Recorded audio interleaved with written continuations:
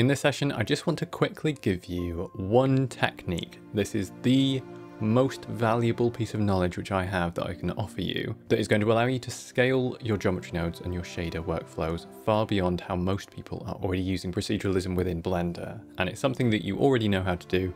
It's a very simple technique and it's super easy to set up. Before we get to all that, just want to let you know about the procedural modeling courses which I've just released over on Node Group. Right now, at this moment, there is a 40% early bird discount still running, so head over there and grab a bargain while you still can. Those courses will teach you so much about just general procedural modeling, working with splines, working with meshes, working with loops, just generally building these really intricate, complex systems. I know all of the exercises there are architectural, but the lessons are about general modeling skills.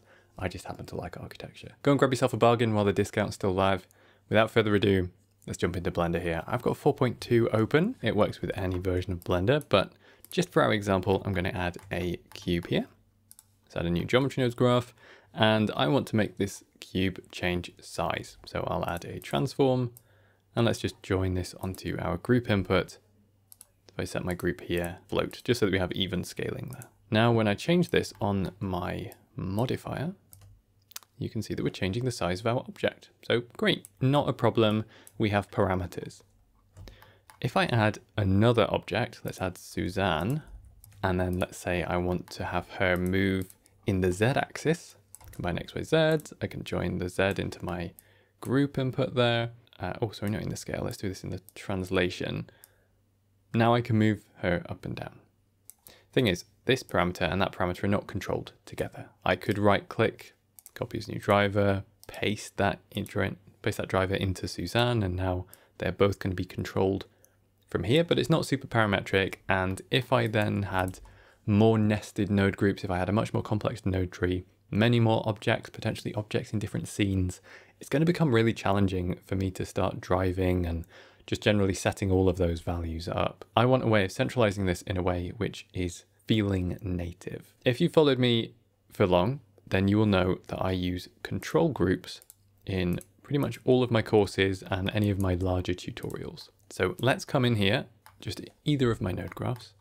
I'm just going to drag a value off that combine XYZ, Control G to put it into a group, and I'm going to delete everything except from the group output.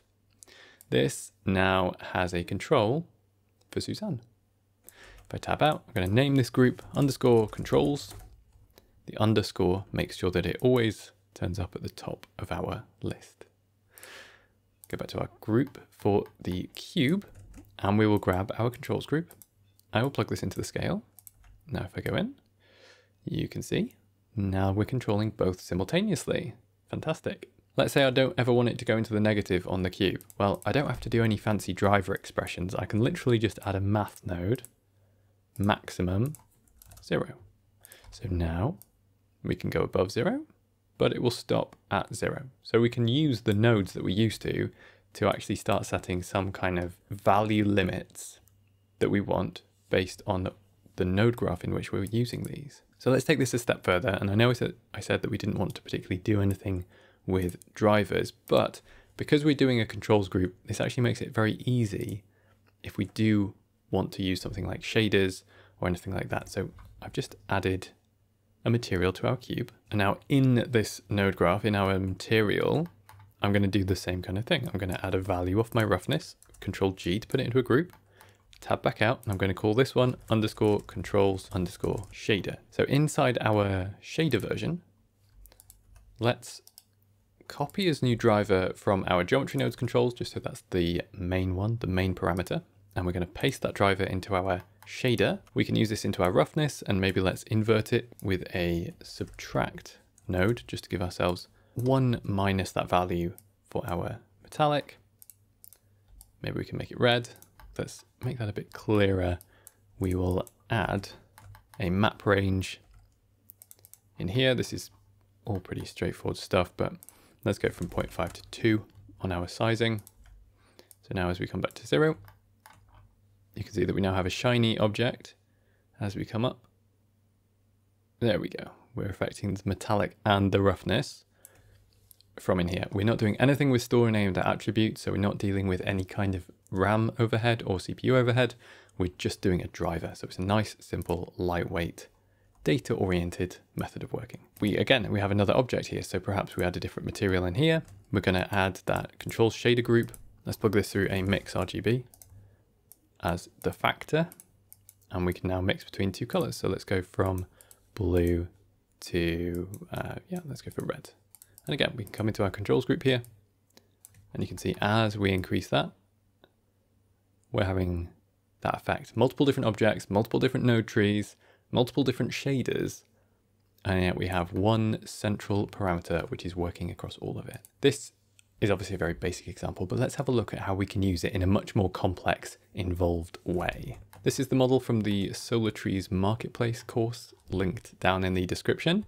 This is one of the new procedural modeling courses which I've made recently. This has a fairly large node tree.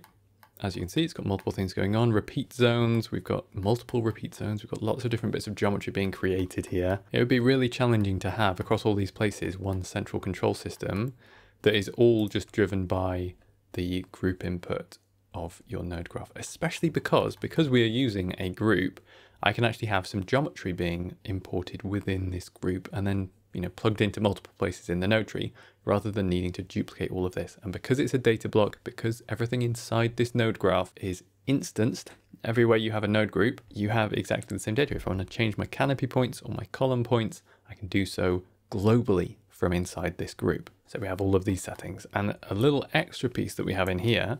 What happens if you want to have something like a float curve? Perhaps you're using it in multiple places and you want there to be just one curve that you change and it precipitates that change in everywhere you use that float curve. Well, put it inside a node group. So if we just view the base spoke model, if I were to change something, for example, the canopy curvature, you can see that we're affecting the way that these regions are joining together. What if we wanted to change the float curve in here? That's going to affect the bunching of spokes towards their central positions along the joins or away from if we wanted them. Let me show you another one. We have the Chhatrapati Shivaji Maharaj International Airport column here. Beautiful column, really interesting design. Again, this is one of the courses, go check it out. Lots of different geometry nodes going on here. We have 3 different node graphs. Each one needs to be controlled centrally because otherwise I'm going to have to come into all of these places and start tweaking things in different places. It's going to become a pain. But if I can just come into this controls group and I can say, oh, you know what? I want my column corner to be 0. I want these to be sharp corners. Or maybe I want my column corner to increase the radius and just give me a little bit more flexibility up there. We can change our panel gap, which is in one of our different node graphs. All of this stuff is coming from a central controls group. And you can see that I'm using this in 10 different places across multiple node graphs. In fact, you know what? Let me show you one more from our Boids course, our simulation nodes course, again, over on node group. You can see that we have these sorts of flying creatures, in this case, cones, and they're just sort of floating around here, creating nice patterns. How deep does the rabbit hole go? We are in our Boids simulation on the top level. We have a simulation node in here. We have collision logic. We have collision steps. We have Boid collisions. And in here, we can see that we have our controls group. So I'm able to change all of my controls at this level, manually. Or what would be much more useful is if I didn't always have to go looking for where those parameters are. If I could just find wherever I need them, access to that information. And again, collider group is going through this control group. So if I have my colliders set in multiple different node groups, perhaps nested node groups, then again, we're not needing to find those individual things every time I want to update it. We have inside one node group, one data block, it's instanced everywhere. It means that if you change one thing in one place, it changes it for everyone else. This is one of those workflows that I wish I'd known much earlier, but better late than never. I hope it's useful to you. If you've been on any of my courses, you'll know that this is something I use pretty extensively. If you're just doing one-off experiments, there's probably no need for this workflow. You can just stick stuff onto a group input or even just value nodes that are scattered around your node tree.